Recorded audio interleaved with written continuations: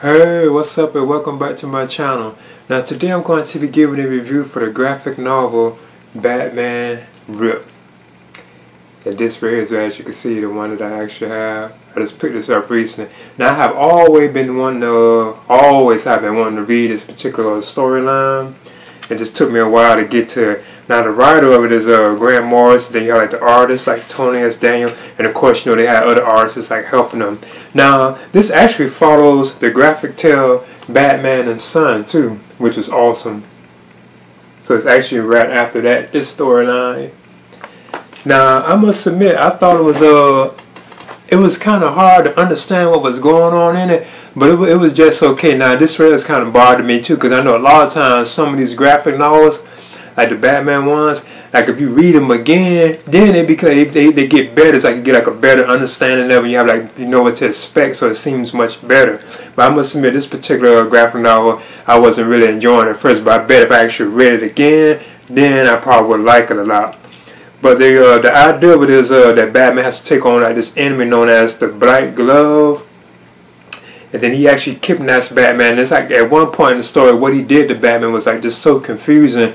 Like once he do this one thing, then he's like other Batman like show up and so it gets like weird. It's like it's all like over the place in my opinion. But I bet, like I said, if I actually read it again, it'll be pretty cool.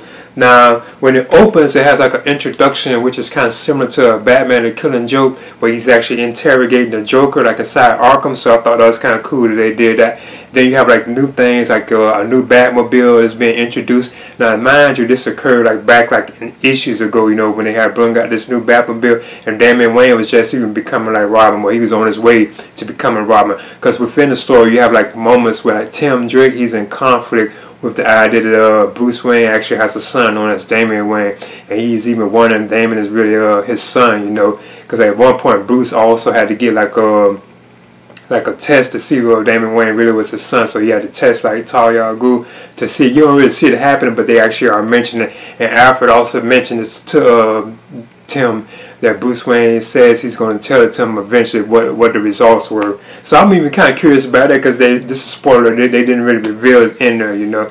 And then Bruce Wayne has a relationship with this woman, which did start in Batman and Son, which did start in this particular issue, like this woman known as Jezebel. So I think that's kind of cool, the relationship that he had with her, because I wasn't really that familiar with that particular character, you know, so I thought that was kind of awesome. And it looks like she's African American too, like she's like black, you know, or she's like Hispanic or something, so it was kind of interesting.